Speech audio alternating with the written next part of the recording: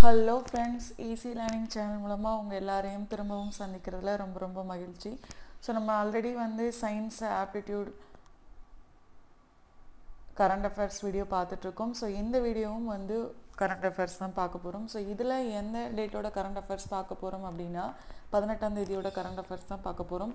Okay friends, so எக்ஸ்க்ளூசிவாக group 2 மெயின்ஸுக்கான social issues நிறைய விஷயங்கள் இருக்கிற டேட் 18/12/2018 நடப்பு நிகழ்வுகள் தான். ஸோ நார்மலாக எல்லா எக்ஸாமுக்கு ப்ரிப்பேர் பண்ணுற நண்பர்களுக்கும் இது யூஸ்ஃபுல்லாக இருக்கும்.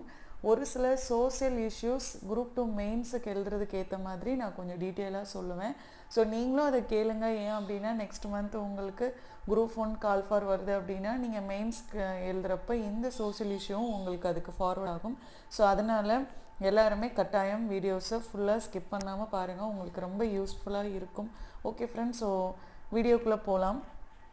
ஸோ ஃபஸ்ட்டு என்ன அப்படின்னா இது ஒரு ரொம்ப முக்கியமான ஒரு நடப்பு நிகழ்வுகள் தான். கட்டாயம் குரூப் 2 மெயின்ஸில் எதிர்பார்க்கக்கூடிய ஒரு கேள்வியாக கூட இருக்கலாம். அதாவது என்ன அப்படின்னா மதுரையில் இருக்கக்கூடிய தோப்பூர் அப்படின்னு சொல்லக்கூடிய ஒரு இடத்துல 1264 கோடி செலவில் எய்ம்ஸ் மருத்துவமனை ஓப்பன் பண்ணுறதா மத்திய மந்திரி சபை ஒப்புதல் அளிச்சிருக்காங்க. ஸோ இதற்கான பணிகள் விரைவில் தொடங்கும் அப்படின்றதையும் அறிவிச்சிருக்காங்க. ஸோ இதில் மெயின்ஸ் எக்ஸாமுக்கு ப்ரிப்பேர் பண்ணுறவங்க தெரிஞ்சிக்க வேண்டிய சில விஷயங்கள் என்னென்ன அப்படின்றத நம்ம பார்ப்போம்.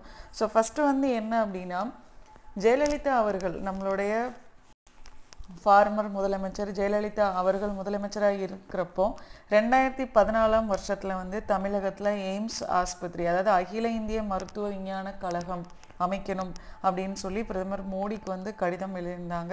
ஸோ அப்போ என்ன அப்படின்னா தமிழகத்தில் எய்ம்ஸ் மருத்துவமனை அமைப்பதற்கு சில பார்ட்ஸ் அதாவது இந்தந்த பகுதிகளில் அமைக்கலாம் அப்படின்னு சொல்லி ஒரு கொட்டேஷன் கொடுத்துருந்தாங்க. ஸோ அதில் எந்தெந்த பகுதி அப்படின்னா தஞ்சைக்கு அருகே இருக்கக்கூடிய செங்கிப்பட்டி, மதுரையில் உள்ள தோப்பூர், செங்கல்பட்டு, ஈரோடு அருகே இருக்கக்கூடிய பெருந்துறை, புதுக்கோட்டை. ஸோ இந்த மாதிரி 5 இடங்களை தேர்வு செஞ்சு மத்திய அரசுக்கு அனுப்பி வச்சுருந்தாங்க.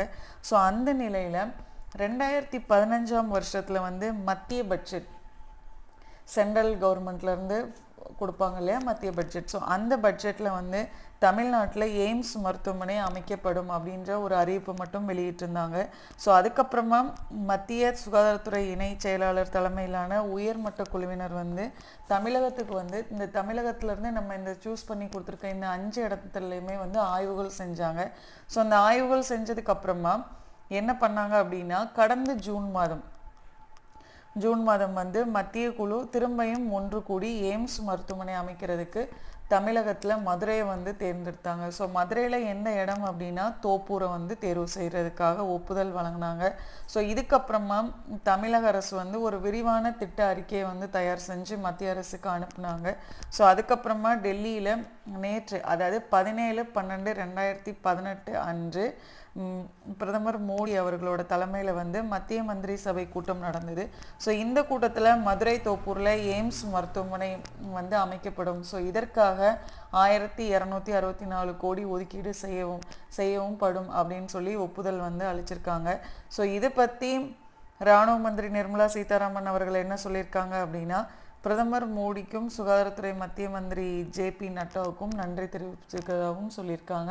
ஸோ விரைவில் இதற்கான பணி மதுரையில் இருக்கக்கூடிய தோப்பூர் பகுதியில் ஆரம்பிக்கப்படும். இதில் நமக்கு ரொம்ப முக்கியமான விஷயம், எந்த வருடம் நம்ம மத்திய அரசுக்கு கடிதம், அதாவது நம்ம தமிழகத்துலேயும் எய்ம்ஸ் வேணும் அப்படின்னு சொல்லி நம்ம எப்போ அவங்களுக்கு கொடுத்தோம், தமிழகத்தில் எந்தெந்த பகுதிகள் எல்லாத்தையுமே நம்ம சூஸ் பண்ணோம், அதிலிருந்து அவங்க எந்த பகுதியை சூஸ் பண்ணாங்க அப்படின்றது ரொம்ப முக்கியம். ஸோ அடுத்த நடப்பு நிகழ்வுகள் நம்ம பார்க்கலாம்.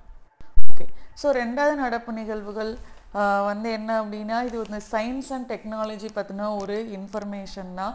ஸோ இதை பற்றி நம்ம கொஞ்சம் டீட்டெயிலாக பார்ப்போம். அதாவது நம்ம எல்லாருக்குமே தெரியும், மீன் பிடிக்க செல்லக்கூடிய மீனவர்களுக்கு நிறைய பிரச்சனைகள் கடலுக்குள்ளே இருக்கிறதா நம்ம நிறைய விஷயங்கள் பார்த்துட்ருக்கோம். அவங்க நடுக்கடலை தத்தளிக்கக்கூடிய ஒரு பிரச்சனைகள், அவர்களுக்கு சரியான வழிகாட்டுதல் இல்லாமல், ஸோ இதனால் ஏகப்பட்ட பிரச்சனைகளை அவங்க அன்றாட வாழ்க்கையில் அனுபவிச்சுட்ருக்காங்க. ஸோ அதுக்காக சில ஆராய்ச்சிகள் நடந்தது. ஸோ அதோட முடிவில் வந்து இப்போ ஒரு கருவியை கண்டுபிடிச்சிருக்காங்க. ஸோ அதை பற்றி தான் நம்ம பார்க்க போகிறோம். ரொம்ப ரொம்ப முக்கியம் சயின்ஸ் அண்ட் டெக்னாலஜி. ஸோ நான் ஸ்ட்ரெஸ் பண்ணி சொல்கிறேன், நல்லா இந்த விஷயத்தை நீங்கள் நோட் பண்ணிக்கோங்க. ஸோ என்ன அப்படின்னா, ஆழ்கடலை மீன் பிடிக்க செல்பவர்களுக்கு தகவல் தொடர்பு கருவிகளை வந்து எடப்பாடி பழனிசாமி அவர்கள், அதாவது நம்மளுடைய மாண்புமிகு முதலமைச்சர் எடப்பாடி பழனிசாமி அவர்கள் வந்து வழங்கியிருக்காங்க. ஸோ சென்னை தலைமைச் செயலகத்தில் வந்து நம்மளோட முதலமைச்சர் அவர்கள் வந்து சென்னை, நாகப்பட்டினம் மற்றும் கன்னியாகுமரி இந்த மாவட்டங்களை சேர்ந்த மீனவர்களுக்கு நேவிக், இதுதான் ரொம்ப இம்பார்ட்டன்ட், நேவிக் கருவிகளை வந்து வழங்கியிருக்காங்க. ஸோ இதனை பற்றி நம்ம இன்னும் கொஞ்சம் டீட்டெயிலாக பார்ப்போம். அதாவது ஆழ்கடல் மீன்பிடிப்பில் ஈடுபடக்கூடிய மீனவர்களுக்கு வந்து தகவல் தொடர்பு சாதனங்கள் வந்து வழங்கணும் அப்படின்றதுக்காக தமிழ்நாடு அரசு வந்து சில கோரிக்கைகளை வந்து இந்திய விண்வெளி ஆய்வு மையத்திற்கு வந்து தெரிவித்தாங்க. ஸோ அது மூலமாக வந்து 2018-2019 நிதிநிலை அறிக்கையில் வந்து, அதாவது தமிழ்நாடு அரசால் வழங்கப்படக்கூடிய நிதிநிலை அறிக்கையில் வந்து நம்மளோட துணை முதலமைச்சர் ஓ பன்னீர்செல்வம் அவர்கள் வந்து இந்திய விண்வெளி மையத்தோட ஆய்வு மையத்தின் தொழில்நுட்பத்தில் வந்து உருவாக்கப்பட்ட நேவிக் அப்படின்னு சொல்லக்கூடிய ஒரு செயற்கைக்கோள் மூலமாக குறுஞ்செய்தி பெறும் ஒரு வசதியை வந்து ஆழ்கடலுக்கு மீன்பிடிக்க செல்லக்கூடிய மீனவர்களுக்கு வழங்குவது தொடர்பாக அறிக்கையை வெளியிட்டிருந்தாங்க. ஸோ இப்போ வந்து இந்த நேவிக் அப்படின்னு சொல்லக்கூடிய செயற்கைக்கோள் மூலமாக குறுஞ்செய்தி, அதாவது மெசேஜ் அனுப்பக்கூடிய ஆழ்கடல் தகவல் தொடர்பு கருவியை 80 மீன்பிடி படகுக்குழுக்களுக்கு வந்து அளிச்சிருக்காங்க. ஸோ இது சென்னை, நாகப்பட்டினம் மற்றும் கன்னியாகுமரி மாவட்டங்களை சேர்ந்த 7 மீனவர்களுக்கு வந்து முதலமைச்சர் அவர்கள் வழங்கியிருக்காங்க. எப்போ அப்படின்னா 17/12/2018. ஸோ இந்த கருவியோட வேலை என்ன அப்படின்னா, இந்திய மண்டல வழிகாட்டி செயற்கைக்கோள் அமைப்போட இந்த நேவிக் கருவி வந்து செயல்படும். இந்த நேவிக் கருவியோட வேலை என்ன அப்படின்னா, வானிலை எச்சரிக்கை, வானிலை முன்னறிவிப்பு, சுனாமி, நிலநடுக்கம், புயல், இந்த மாதிரி இயற்கை இடர்பாடுகள் குறித்த மெசேஜ்களை வந்து, அதாவது குறுஞ்செய்திகளை பெற்று ப்ளூடூத் இணைப்பு இருக்கக்கூடிய அந்த மீனவர்களோட ஆண்ட்ராய்டு தொழில்நுட்பம் மூலமாக அவர்களோட மொபைல் ஆர் கைபேசிக்கு வந்து அனுப்பும். அதாவது குறுஞ்செய்தியை அவங்க மீனவர்களோட மொபைலுக்கு அனுப்பும். ஸோ இந்த கைபேசி கருவி வந்து இந்த தகவலை அப்படி மாற்றம் செய்து தகவலாக மொபைலோட ஸ்க்ரீனில் வந்து நம்மளுக்கு தமிழ், அதே மாதிரி ஒவ்வொருத்தருக்கும் எந்தெந்த பிராந்திய மொழி இருக்கோ அதுக்கேற்ற மாதிரி நம்மளோட மொபைலில் வந்து திரையிடப்படும். ஸோ இது தமிழ்நாடு அரசு மேற்கொண்ட ஒரு சீரிய முயற்சியின் பயனாக இந்திய விண்வெளி ஆய்வு மையம் வந்து 200 நேவிக் கருவிகளை வந்து தமிழ்நாடு மீனவர்களுக்கு உடனடியாக வழங்குவதற்காக நம்மளுக்கு கொடுத்துருக்காங்க. ஸோ இதில் நம்ம தெரிஞ்சுக்க வேண்டிய விஷயம், கருவியோட நேம் என்ன, அந்த கருவி எந்தெந்த மாவட்டத்தோட மீனவர்களுக்கு வழங்கியிருக்காங்க, அதோட பயன்பாடு என்ன, அதோட தொழில்நுட்பம் என்ன அப்படின்றத தெரிஞ்சுக்கோங்க. ஓகே, நெக்ஸ்ட் கரண்ட் அஃபேர்ஸ் நம்ம பார்ப்போம். இதுவும் ஒரு சோசியல் இஷ்யூஸ் தான். அதாவது பசுமை தீர்ப்பாயத்தின் தீர்ப்பை எதிர்த்து மேல்முறையீடு செய்ய தமிழக அரசு முடிவு. ஸோ இந்த நியூஸை கேட்டோன்னே உங்களுக்கு தெரியும் என்ன பிரச்சனை அப்படின்னு சொல்லி, ஸ்டெர்லைட் ஆலை நிர்வாகம் தான். ஸோ நம்ம எல்லாருக்குமே தெரியும், ஸ்டெர்லைட் ஆலையும் வந்து நிரந்தரமாக மூடுறதுக்காக, தற்காலிகமாக மூடுறதுக்காக நிறைய பிரச்சனைகள், பல பிரச்சனைகள் நடந்தது. ஸோ அதுக்கப்புறமா வந்து பசுமை தீர்ப்பாயம் வந்து என்ன பண்ணியிருந்தாங்க அப்படின்னா, தற்காலிக உத்தரவு வந்து பிறப்பிச்சிருந்தாங்க. ஸோ இப்போ வந்து என்ன பண்ணியிருக்காங்க அப்படின்னா, நான் ஃபுல் நியூஸ் சொல்கிறேன். ஸ்டெர்லைட் ஆலை நிர்வாகம் வந்து சுப்ரீம் கோர்ட்டில் கேவியட் மனு அப்படின்னு சொல்லக்கூடிய ஒரு மனு வந்து தாக்கல் செஞ்சுருக்காங்க. ஸோ இந்த நிகழ்வை கொஞ்சம் விரிவாக நம்ம பார்ப்போம். அதாவது கேவியட் மனு தாக்கல் பற்றி கொஞ்சம் டீட்டெயில்ஸ் நம்ம பார்ப்போம். முதல்ல என்ன அப்படின்னா, ஸ்டெர்லைட் நிர்வாகம் வந்து டெல்லியில் இருக்கக்கூடிய தேசிய பசுமை தீர்ப்பாயத்தில் வந்து வழக்கு தொடர்ந்துருந்தாங்க. ஸோ அந்த வழக்கை விசாரித்த தேசிய பசுமை தீர்ப்பாயம் என்ன சொன்னாங்க அப்படின்னா, தமிழக அரசும் தமிழக மாசு கட்டுப்பாட்டு வாரியமும் ஸ்டெர்லைட் ஆலையை வந்து திறப்பதற்கான அனுமதியை புதுப்பித்து இன்னும் ஒரு 3 வார காலங்களுக்குள்ள அனைத்து நிபந்தனைகளையும் நிறைவேற்றக்கூடிய வகையில் புதிய உத்தரவை வெளியிடணும் அப்படின்னும், ஸ்டெர்லைட் ஆலையோட பணி தொடரும் வகையில் மின்சார இணைப்பையும் தமிழ்நாடு ஸ்டெர்லைட் நிர்வாகத்துக்கு வழங்கணும் அப்படின்னும் கடந்த சனிக்கிழமை வந்து தீர்ப்பு வழங்கினாங்க. ஸோ அதுக்கப்புறம் என்ன அப்படின்னா, இந்த தீர்ப்பு வந்ததுக்கப்புறமா, அதாவது பசுமை தீர்ப்பாயத்திலேருந்து ஸ்டெர்லைட்டுக்கு ஃபேவரபுளாக தீர்ப்பு வந்ததுக்கப்புறமா நம்ம தமிழக அரசு வந்து மேல்முறையீடு செய்கிறதுக்கு வந்து முடிவு பண்ணியிருக்காங்க. ஸோ இது முடிவு பற்றி நம்மளுடைய முதலமைச்சர் தான் தெரிவிச்சிருக்காங்க. அதாவது தமிழக அரசு தரப்பில் இன்று அப்படின்னு சொல்லக்கூடிய 18/12/2018 அல்லது 19/12/2012 அன்று வந்து மேல்முறையீட்டு மனு தாக்கல் செய்யப்படலாம் அப்படின்னு வந்து சொல்லியிருக்காங்க. ஸோ இது வந்து சுப்ரீம் கோர்ட்டில் கேவியட் மனு அப்படின்றத நம்ம என்னன்னு பார்ப்போம். அதாவது ஸ்டெர்லைட் ஆலை விவகாரம் தொடர்பாக தேசிய பசுமை தீர்ப்பாயம் வழங்கின தீர்ப்பையும் எதிர்த்து தமிழக அரசு இந்த மாதிரி மேல்முறையீடு செய்கிறதுனால சுப்ரீம் கோர்ட்டில், அதாவது தமிழக அரசு வந்து மேல்முறையீடு வந்து சுப்ரீம் கோர்ட்டில் தாக்கல் செஞ்சாங்க அப்படின்னா அந்த விசாரணையில் பசுமை தீர்ப்பாயமும் ஒரு தரப்பாக ஏற்றுக்கொண்டு அவங்களோட வாதத்தையும் வந்து தெரிவிக்கணும் அப்படின்றதுக்காக இவங்க இந்த மனு தாக்கல் செஞ்சுருக்காங்க. ஸோ கேவியட் மனு பற்றி உங்கள் எல்லாருக்கும் தெரியும். ஸோ இருந்தாலும் ஒரு சின்ன இன்ஃபர்மேஷன், ஏன்னா இது சோஷியல் இஷ்யூஸில் கட்டாயம் ஸ்டெர்லைட் பற்றி கூட நம்ம கொஷின்ஸ் வந்து எதிர்பார்க்கலாம்.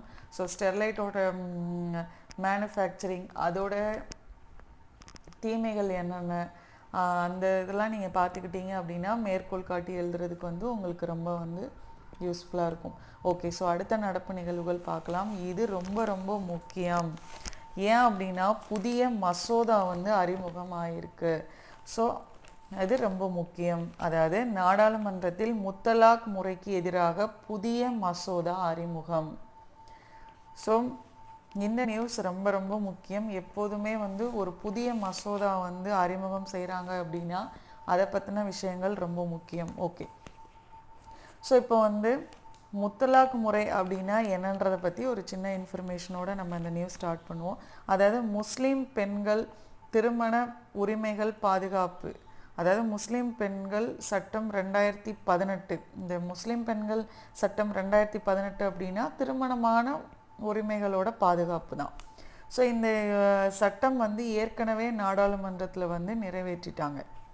ஸோ இந்த சட்டத்து மூலமாக முத்தலாக் முறையில் வந்து மனைவியை விவாகரத்து செய்யக்கூடியது சட்ட விரோதம் அப்படின்னும், இது மூலமாக கணவருக்கு 3 வருஷம் ஜெயில் தண்டனையும் விதிக்கப்படலாம் அப்படின்றதும் வந்து இந்த சட்டத்தில் வந்து சொன்னாங்க. ஸோ இந்த சட்ட மசோதா வந்து சில கட்சியோட எதிர்ப்பு காரணமாக மாநிலங்களோட அவையில் நிறைவேற்றப்படாமல் நிலுவையிலேயே வந்து இருந்தது. ஸோ அதுக்கப்புறமா கடந்த செப்டம்பர் மாதம் இதற்காக சில திருத்தங்களை வந்து சேர்த்து ஒரு அவசர சட்டம் வந்து பிறப்பிச்சாங்க. அதாவது சில கட்சிகள் வந்து எதிர்ப்பு தெரிவித்ததுனால மாநிலங்களவையிலேருந்து மத்திய அவையை போய் சேர முடியாத ஒரு சூழ்நிலை இருந்தது. ஸோ அதனால் கடந்த செப்டம்பர் மாதம் என்ன பண்ணாங்க அப்படின்னா சில திருத்தங்களை கொண்டு வந்தாங்க. சில திருத்தங்கள் கொண்டு வந்தால் இந்த மசோதாவை நிறைவேற்றலாம் அப்படின்றதுக்காக சில திருத்தங்களை கொண்டு வந்தாங்க. ஸோ அந்த நிலையில் இப்போ புதிய மசோதா வந்து தெரிவிச்சிருக்காங்க. ஸோ அதை பற்றி என்னன்றதை பார்ப்போம். அதாவது 17/12/2018 வாரத்தோட முதல் நாள் தொடங்கிய நாடாளுமன்ற கூட்டத்தில் வந்து இந்த அவசர சட்டத்துக்கு மாற்றாக ஒரு புதிய மசோதாவை வந்து சட்ட மந்திரி ரவிசங்கர் பிரசாத் அவர்கள் வந்து அறிமுகம் செஞ்சாங்க. ஸோ இந்த சட்டத்தை பற்றி அப்போ வந்து அதற்கு காங்கிரஸ் எம்பிக்கள் வந்து சிலர் என்ன சொன்னாங்க அப்படின்னா, விவாகரத்து செய்கிறது வந்து தண்டனைக்குரிய குற்றம் கிடையாது, இதோட விதிகள் வந்து அரசியலமைப்போட அடிப்படை கொள்கைகளுக்கு மாறானதாக இருக்கிறதுனால இந்த சட்ட மசோதாவே தவறு அப்படின்றத வந்து சொன்னாங்க. ஸோ இது வந்து மத ரீதியாக ஒரு குறிப்பிட்ட பிரிவினர் மீதான நடவடிக்கையாக தான் இருக்கே தவிர இது போன்ற ஒரு சட்டத்தை எப்போவுமே வந்து நாடாளுமன்றம் இயற்றதற்கான தகுதி வந்து கிடையாது அப்படின்றதையும் வந்து சொன்னார் காங்கிரஸ் எம்பி சசி தரூர் அவர்கள். ஸோ இதற்கு பதிலளித்த மத்திய சட்ட மந்திரி ரவிசங்கர் பிரசாத் அவர்கள் என்ன சொல்லியிருக்காங்க அப்படின்னா, உறுப்பினர்களோட ஆட்சேபனைகள் எல்லாத்தையுமே ஆழ்ந்து சிந்திச்சதுக்கு அப்புறம்தான் இந்த சட்ட மசோதா வந்து கொண்டு வந்திருக்கோம். ஸோ இந்த சட்டத்தில் வந்து பல திருத்தங்கள் வந்து செய்யப்பட்டிருக்கு. இந்த திருத்தங்கள் தான் நமக்கு ரொம்ப முக்கியம். முத்தலாக் முறையால் பாதிக்கப்படக்கூடிய முஸ்லீம் பெண்களுக்கு உதவுவதற்காகத்தான் இந்த சட்டம் வந்து அவசியம். ஸோ இதில் குற்றம் சாட்டப்பட்டவர் விசாரணைக்கு முன்னாடியே வந்து ஜாமீன் கேட்டு மாஜிஸ்ட்ரேட் கோர்ட்டை வந்து அணுக முடியும். இது ஒரு திருத்தம். ரெண்டாவது வந்து இந்த வழக்கில் கணவன் மனைவிக்கு நஷ்டஈடு கொடுக்க ஒப்புக்கொண்டதுக்கு அப்புறம்தான், இது ரொம்ப முக்கியம், கொண்டு வந்ததுக்கு அப்புறம்தான் மாஜிஸ்ட்ரேட் அவர்கள் வந்து ஜாமீன் வழங்க முடியும். யாருக்கு அப்படின்னா அந்த கணவருக்கு. ஸோ நஷ்டஈடு எவ்வளோ வழங்கணும் அப்படின்றதையும் மாஜிஸ்ட்ரேட்டு தான் முடிவு செய்வார். அது மனைவியோ அல்லது அதாவது அவங்களோட குடும்ப மனைவி, அவங்களோட குழந்தைகள், இதை பொறுத்து மாஜிஸ்ட்ரேட் அவர்கள் தான் எவ்வளவு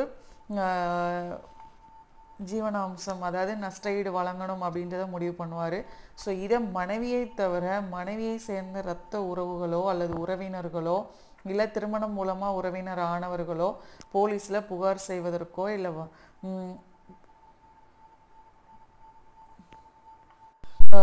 அவர்களால் மட்டும்தான் வந்து வழக்கு பதிவு செய்ய முடியும். மற்றவர்களோ இல்லை பக்கத்தில் இருக்கிறவங்களோ ஃப்ரெண்ட்ஸோ அவங்கெல்லாம் வந்து புகார் செய்ய முடியாது. ஸோ அதே மாதிரி இந்த பிரச்சனை தொடர்பாக கணவன் மாஜிஸ்ட்ரேட்டை வந்து அதாவது கோர்ட்டை அணுகும்போது கணவன் மனைவிக்கிடையே பிரச்சனைகள் அதாவது கவுன்சிலிங் மூலமாக தீர்த்து வைக்கப்படுறதுக்கும் மாஜிஸ்ட்ரேட்டுக்கு அதிகாரம் உள்ளது. ஸோ இரு தரப்பினரும் வழக்கை வாபஸ் பெற்றுக்கொள்ளவும் உரிமை இருக்குது. அதே மாதிரி பாதிக்கப்பட்ட மனைவி தனக்கும் தனது பிள்ளைகளுக்கும் பிழைப்புதியம் கேட்டும் மாஜிஸ்ட்ரேட்டை அணுகிறதுக்கும் ஒப்புதல் வந்து இருக்குது அப்படின்றத வந்து அவங்க சொல்லியிருக்காங்க. ஸோ இதிலேருந்து என்ன அப்படின்னா, இந்த சட்டம் திருமணமான முஸ்லீம் பெண்களுக்கு பாலின நீதி மற்றும் பாலின சமத்துவம் என்ற அடிப்படை உரிமைகள் கிடைக்க உதவுவதற்காகவே இந்த சட்ட மசோதா கொண்டு வரப்பட்டது அப்படின்றத வந்து தெரிவிச்சிருக்காங்க. ஸோ கடந்த வாரம் அதாவது நாடாளுமன்றத்தில் 2017 ஜனவரியிலிருந்து செப்டம்பர் 13 வரைக்கும் 430 முத்தலாக் சம்பவங்கள் குறித்து ஊடகங்கள் வழியாக அரசுக்கு வந்து சம்பவங்கள் வந்து அதாவது ஊடகங்கள் வழியாக அரசுக்கு நிறைய விஷயங்கள் வந்ததுனால தான் வந்து இந்த பிரச்சனைகளை நம்ம தீவிரமாக எடுத்து இந்த சட்ட மசோதாவை கொண்டு வந்திருக்கோம் அப்படின்றதையும் தெரிவிச்சிருக்காங்க. ஸோ இது ஒரு முக்கியமான சோஷியல் இஷ்யூ தான். ஏன் அப்படின்னா இந்த மசோதா கொண்டு வந்திருக்காங்க, இந்த மசோதாவோட நேச்சர் என்ன, இதோட ஃபீச்சர்ஸ் என்னன்றதை கூட உங்களுக்கு கொஷின்ஸில் கேட்கலாம். ஓகே, ஸோ அடுத்த நடப்பு நிகழ்வுகள் பார்க்கலாம். ஓகே, ஸோ அடுத்த நியூஸ் வந்து பார்ப்போம். அதாவது திருநங்கைகள் பாதுகாப்பு சட்டம் வந்து நிறைவேற்றியிருக்காங்க. ஸோ இதுவும் ஒரு முக்கியம்தான்.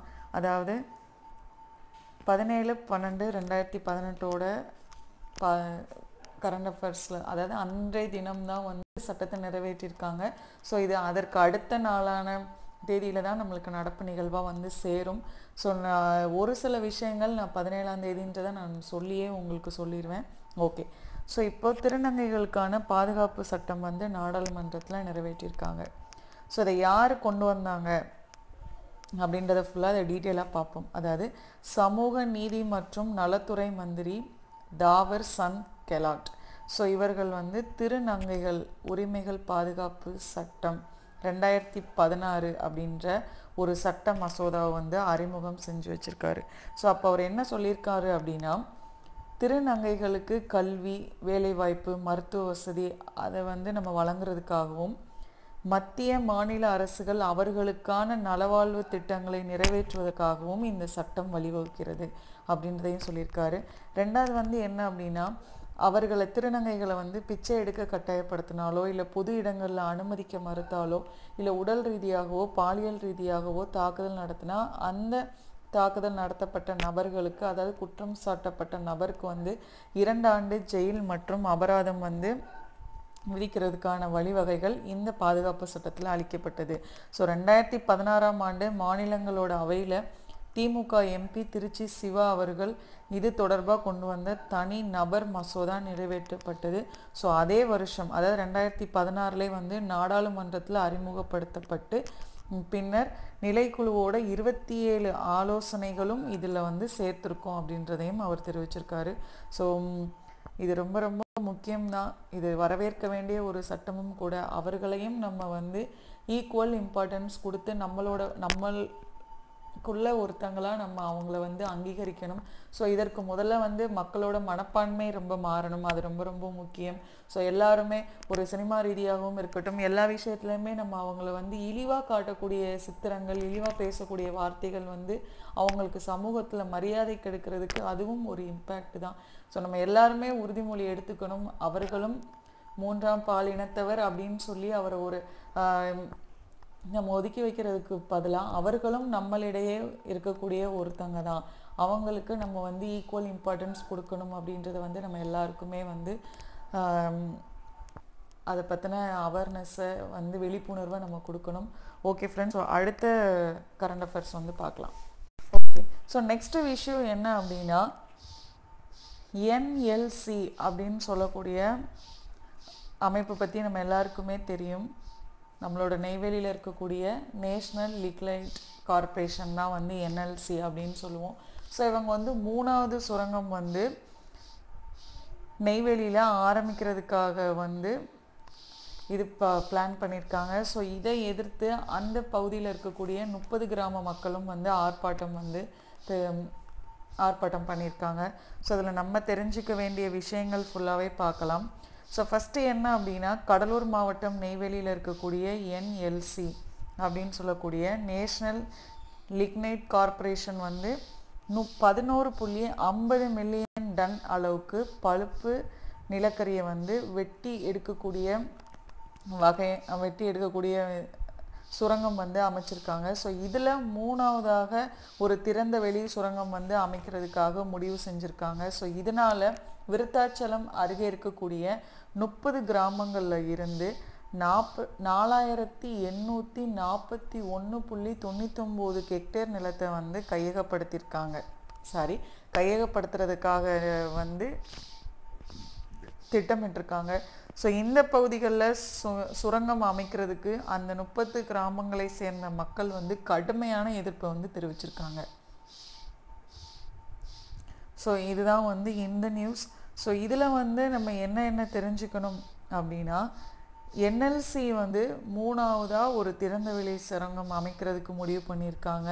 ஸோ அது வந்து எந்த பிளேஸில் அப்படின்னு நம்ம பார்த்தோம்னா, விருத்தாச்சலம் அருகே இருக்கக்கூடிய பகுதிகளில். ஸோ இதுவும் ஒருவேளை உங்களுக்கு சோஷியல் இஷ்யூஸில் கேட்கலாம். ஸோ நான் எந்த ஒரு நிகழ்வுகளையுமே வந்து நான் பர்கெயின் பண்ண விரும்பலை. ஓகே ஃப்ரெண்ட்ஸ், ஸோ இதோட தொடர்ச்சி இன்னொரு வீடியோவில் பார்ப்போம். ஸோ இன்னொரு வீடியோவோட 18/12/2018 நடப்பு நிகழ்வுகளை வந்து நம்ம முடிச்சுக்கலாம். ஓகே ஃப்ரெண்ட்ஸ், நல்லா ப்ரிப்பேர் பண்ணுங்கள், நல்லா படிங்க, கண்டினியூஸாக ஒர்க் அவுட் பண்ணிக்கிட்டே இருங்க. முயற்சி எப்போதுமே வந்து தோல்வி அடையாது.